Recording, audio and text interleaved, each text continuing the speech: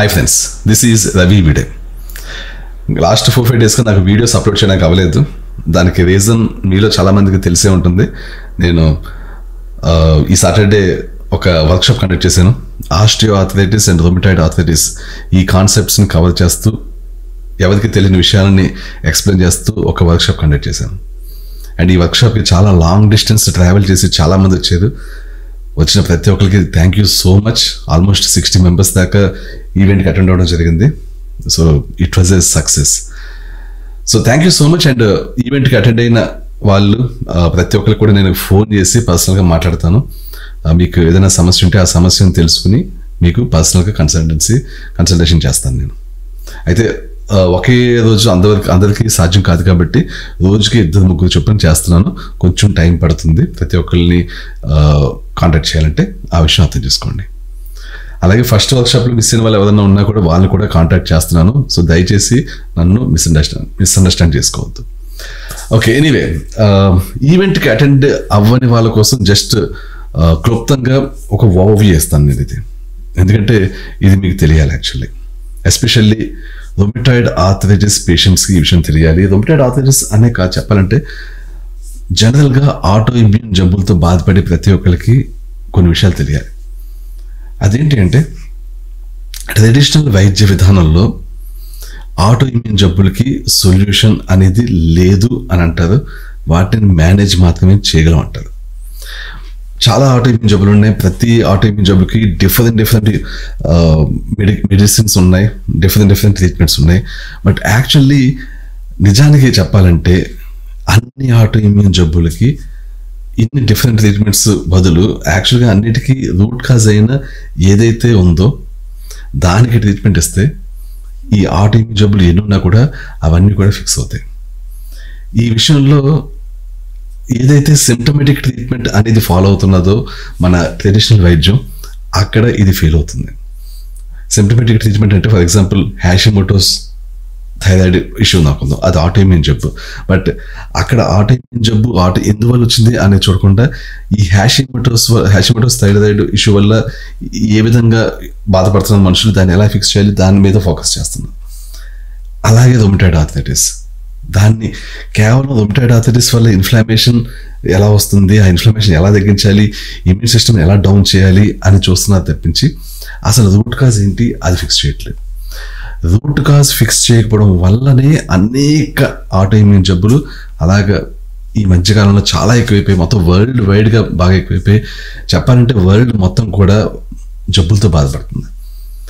Main simple logic route కాజ్ని fix చేయడం అన్న basic ఫార్ములాని follow అవ్వకపోవడం వల్ల, సిమ్టమ్స్ని బట్టి ట్రీట్మెంట్ ఇద్దాం అన్న ఫార్ములాని ఫాలో అవ్వడం వల్ల, రూట్ కాజ్ని ఫిక్స్ చేయకపోవడం వల్ల ఇంతమంది ప్రపంచం అంతా కూడా జబ్బులు బారిన పడుతున్నారు. సో ఇప్పుడు రొమటాయిడ్ ఆర్థరైటిస్ విషయంలో ఏంటి, ఏ వైద్యం జరుగుతుంది, ఏ వైద్యం జరగాలి, వైద్యం ఏం జరుగుతుంది చూద్దాం. ఏం జరుగుతుంటుంది? ఎవరికన్నా ఒక వ్యక్తికి రొమటాయిడ్ ఆర్థరైటిస్ వచ్చి డాక్టర్ దగ్గరికి వెళ్తే అయితే ఏమిస్తారు, మీకు బాగా పెయిన్స్ వచ్చినప్పుడే వెళ్తారు కాబట్టి వెంటనే పెయిన్స్ తగ్గడం కోసం non steroidal anti inflammatory drugs ఇస్తారు. లేదు ఈ వ్యక్తికి ఇమ్యూన్ సిస్టమ్ బాగా ఇమ్యూన్ సిస్టమే అటాక్ చేస్తుంది కాబట్టి ఇమ్యూన్ సిస్టమ్ని డౌన్ చేసేద్దాం, కంప్లీట్ డౌన్ చేసేద్దాం అని చెప్పి ఇమ్యూన్ సిస్టమ్ డౌన్ చేసేసి కార్టికోస్టెరాయిడ్స్ ఇస్తారు. ఈ కార్టికోస్టెరాయిడ్స్ వల్ల ఏమవుతుంది, ఈ NSI non steroidal anti inflammatory drugs చాలా డేంజరస్. వాటి వల్ల విపరీతమైన వెయిట్ గెయిన్ అవుతుంటుంది, బాడీ ఫంక్షనింగ్ మొత్తం మారిపోతుంటుంది, మెటబాలిజం దెబ్బతింటుంది, హార్మోన్ ఇంబ్యాలెన్స్ అవుతుంటుంది.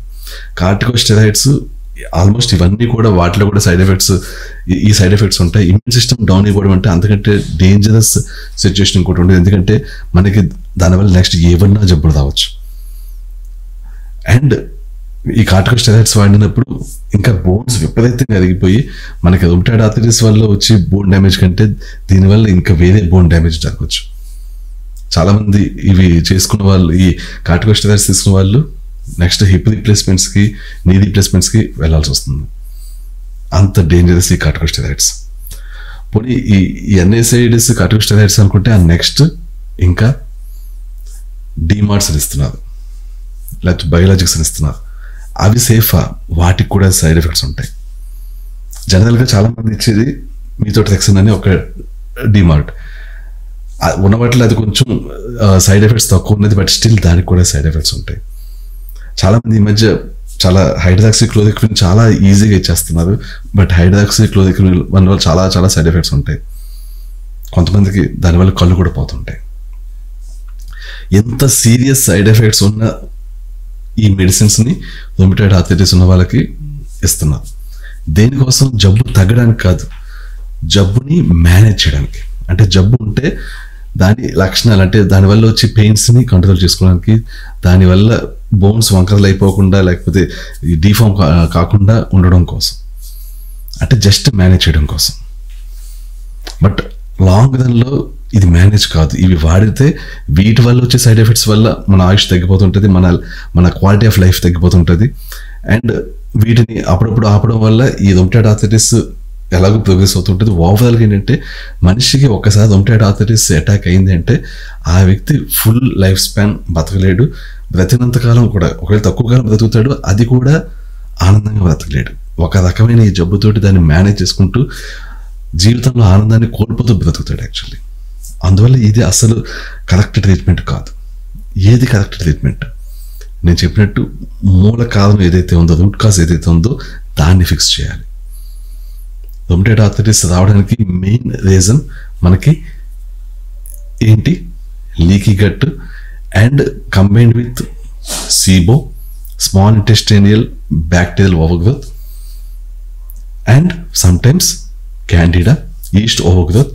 సీబో కానీ సీఫో కానీ ఈ రెండింటి వల్ల వచ్చిన లీకీ గట్ కానీ ఇవి mainly rheumatoid ఆర్థరైటిస్కి reasons. Only leaky gut fix చేద్దామంటే మీకు సీబో కానీ సీఫో కానీ ఉంటే లీకీ గట్ ఫిక్స్ కాదు. మీకు మెయిన్ రొమటాయిడ్ ఆర్థరైటిస్ కానీ ఇంకా ఏదైనా సరే ఆటో ఇమ్యూన్ జబ్బు కానీ మీకు రావడానికి main reason leaky gut. Leaky gut ఉండడానికి రీజన్స్ ఈ సీబో, సీఫో ఇలాంటివి. కొంతమందిలో సీబో, సీఫో లేకపోయినా కూడా డైజెషన్ ఇష్యూస్ ఉన్నప్పుడు, ఈ హెచ్పీలో ఉన్నప్పుడు అవి మెల్లిగా leaky గట్కి దారితీస్తుంటాయి. So main root cause leaky gut అయినప్పటికీ మనం వీటన్నిటిని ఫోకస్ చేసుకుని వీటిని ఫిక్స్ అయ్యేలా చేస్తే అది ఏం చేస్తుంది? మీ రొమటాయిడ్ ఆర్థరైటిస్కి సంబంధించిన మేనేజ్మెంట్ ఏదైతే ఉందో అది చాలా ఈజీ అవుతుంది. ఫర్ ఎగ్జాంపుల్ సింపుల్గా ఏంటంటే, ఒక వ్యక్తి రొమటాయిడ్ ఆర్థరైటిస్తో బాధపడుతూ ఈ కార్టికోస్టెరాయిడ్స్ ఇలాంటివి తీసుకుని ఆ సైడ్ ఎఫెక్ట్స్తో బాధపడడం కంటే ఆ వ్యక్తికి మనం సింపుల్గా ఏదైతే మెయిన్ రూట్ కాజ్లు ఉన్నాయో సీబోని ఫిక్స్ చేసి, హెచ్ పైలోని ఫిక్స్ చేసి, ఈస్ట్ ఓవర్గ్రోత్ని ఫిక్స్ చేసి, పారాసైట్స్ని ఫిక్స్ చేస్తే ఇవి ఇప్పుడు ఏమవుతుంది? ఇమీడియట్లీ యాంటీబాడీస్ ప్రొడ్యూస్ అవ్వడం ఆగిపోతుంది. అప్పటికి ఇంకా లీకీ గట్ ఫీల్ అవ్వదు. మనం ఏమేమి ఫిక్స్ చేస్తున్నాం? లీకీ గట్కి రూట్ కాజ్ అయిన, లీకీ గట్ రావడానికి కారణమైన ఈ హెచ్ పైలోది కానీ, ఈ సీబో కానీ, సీఫో కానీ, పారాసైట్స్ కానీ వీటన్నిటిని ఫిక్స్ చేస్తాం. వీటిని ఫిక్స్ చేస్తే లీకీ గట్ ఫిక్స్ అవ్వడానికి టైం పట్టవచ్చు, బట్ మీకు ఇమీడియట్లీ యాంటీబాడీస్ ప్రొడ్యూస్ అవ్వడం ఆగిపోతుంది. దాంతో మీకు ఇన్ఫ్లమేషన్ ఆగిపోతుంది. అంటే ఆల్మోస్ట్ లైక్ మీకు రొమటాయిడ్ ఆర్థరైటిస్ అనేది లేనట్లే మీరు ఫీల్ అవుతారు. And at the same time మీరు ఇన్ఫ్లమేషన్ తగ్గించి సప్లిమెంట్స్ వాడుతుంటారు. ఇంకో ఇన్ఫ్లమేషన్ ఉండదు, రొమటాయిడ్ ఆర్థరైటిస్ లక్షణాలు ఉండవు. ఈ టైంలో మీరు మెల్లిగా L-Glutamine వాడుతూ ఇంకా కొన్ని సప్లిమెంట్స్ వాడుతూ మీ లీకీ గట్ని హీల్ చేస్తారు. దీనికి టైం పడుతుంది. లీకీ గట్ హీల్ అయ్యాక ఇంకా కొన్ని కేసుల్లో BPC 157 వాడతారు. లేదు మీకు చాలా దీని విషయంలో చాలా నాలెడ్జ్ ఉంది, కొంచెం రిస్క్ కూడా తీసుకోగలను, కొంచెం నేను బాగా మానిటర్ చేసుకోగలను అనుకున్నప్పుడు కావాలంటే హార్మోన్స్ని కూడా యూజ్ చేసి మనం లీకీ గట్ని ఫిక్స్ చేయొచ్చు. సో ఇలాగ మల్టిపుల్ ఆప్షన్స్ ఉంటాయి. వీటిని యూజ్ చేసి మనం లీకీ గట్ని ఫిక్స్ చేసామంటే ఇంకా కంప్లీట్లీ మనం రొమటాయిడ్ ఆర్థరైటిస్ని రివర్స్ చేసినట్లే. సో ఏదైతే ట్రెడిషనల్ వేలో రొమటాయిడ్ ఆర్థరైటిస్ని రివర్స్ చేయలేం అని ఉందో అది యాక్చువల్లీ ఈ ఫంక్షనల్ మెడిసిన్లో మన రూట్ కాజ్ని ఫిక్స్ చేస్తే రూట్ కాజ్కి వల్ల వచ్చిన ఈ రొమటాయిడ్ ఆర్థరైటిస్ ఒకటే కాదు, అన్ని ఆటో ఇమ్యూన్ జబ్బులు కూడా రివర్స్ అవుతుంటాయి. కానీ అన్ని ఆటో ఇమ్యూన్ జబ్బులు అనేది కరెక్ట్ కాదు. ఎందుకంటే కొన్ని జబ్బులకి డ్యామేజ్ ఆల్రెడీ జరిగిపోయాక ఆ జరిగిపోయిన డ్యామేజ్ని రివర్స్ చేయడం. ఫర్ ఎగ్జాంపుల్ టైప్ 1 డయాబెటీస్ ఉంది, అదొక auto immune disease. Type 1 diabetes వచ్చాక మనం ఎన్ని విధాలుగా దాన్ని ఫిక్స్ చేసినా కూడా టైప్ 1 డయాబెటీస్ని ఫిక్స్ చేయడం. ఎందుకంటే ఆల్రెడీ ఇది పెయిన్ క్రియాస్ని మీ ఇమ్యూన్ సిస్టమ్ అటాక్ చేసింది కాబట్టి పెయిన్ క్రియాస్లో ఆ సెల్స్ చనిపోతాయి కాబట్టి అవి మళ్ళీ రీక్రియేట్ కావు కాబట్టి టైప్ 1 డయాబెటీస్ అనేది మళ్ళీ రివర్స్ కాదు. ఈవెన్ రొమటైడ్ ఆర్థరైటిస్ లో కూడా మీరు బాగా అడ్వాన్స్డ్ స్టేజ్ వెళ్ళి మీ జాయింట్స్ బోన్స్ మొత్తం వాటి స్ట్రక్చర్ చేంజ్ అయిపోయాక అప్పుడు మీరు ఒకవేళ ఈ రూట్ కాజ్ ని ఫిక్స్ చేసినా కూడా ఆల్రెడీ చేంజ్ అయిపోయిన స్ట్రక్చర్ని మీరు వితౌట్ సర్జరీ బాగు చేయలేదు. సో చెప్పాలంటే మీరు ఒక స్టేజ్ దాకా చాలా బాగా రివర్స్ చేయొచ్చు, మేనేజ్ చేయొచ్చు అండ్ రివర్స్ కూడా చేయొచ్చు విత్ ఫంక్షనల్ మెడిసిన్. మరి మనం బాగు చేయలేని స్టేజ్కి వెళ్తే అది ఏ వైద్య విధానంలో కూడా వితౌట్ సర్జరీ దాన్ని రివర్స్ చేయలేం. ఈ విషయం గుర్తుంచుకోండి.